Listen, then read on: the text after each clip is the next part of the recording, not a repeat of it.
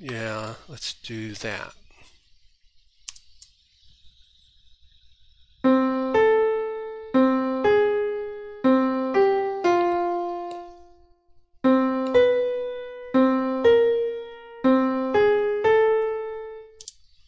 Alrighty, ladies and gentlemen, this is a recap of composing in full media part 50, Ascend.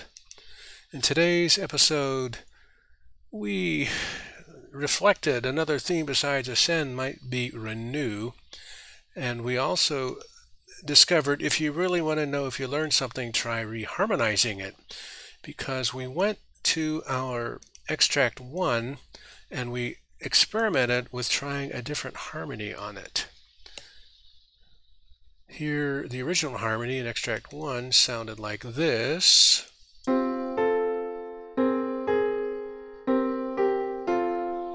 And then we decided to say, hey, I wonder if we could change that to C minor major harmony, which sounds like this.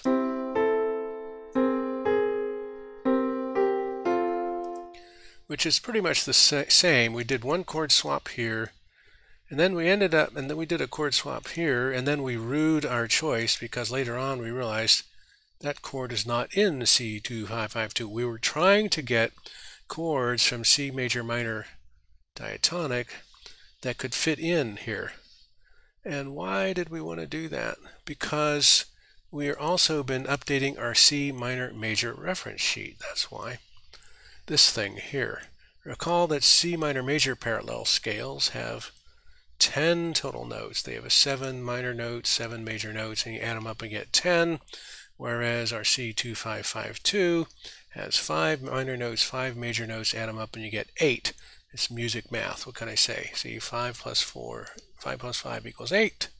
And on the other one, 7 plus 7 equals 10. That's how it works.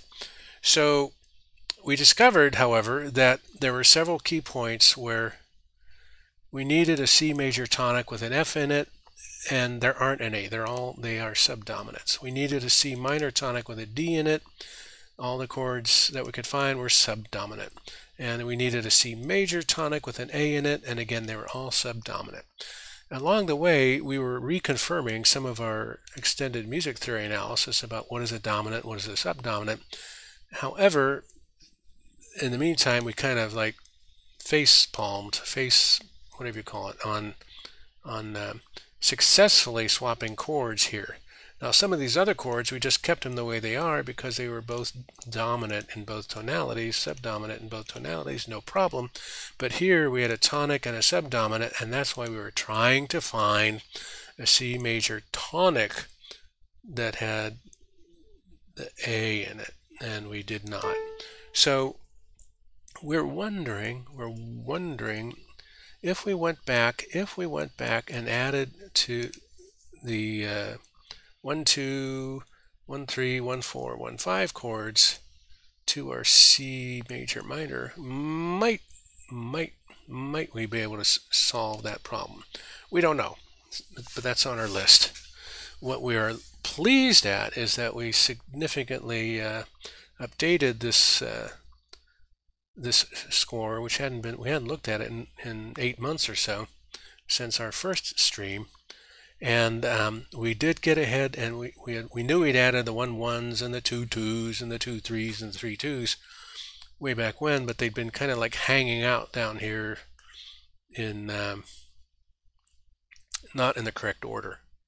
So we know because we went through, we know that we have a couple like a 4 1 and a 1 4 and a 3 1.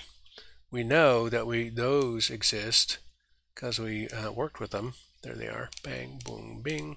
So we want to go ahead and enumerate all the 1, 2, 1, 3, 1, 4, 1, 5s like we did, if you recall, a couple streams ago for the 3, 4, 4, 3 scale. So that's on our list. That says so. It says so right here. Right there. Add the 1, 2, 4s to the reference. What we're going to do is we're going to show what it looks like to see these waveforms for the C2552. And then we'll take us home. So here we go.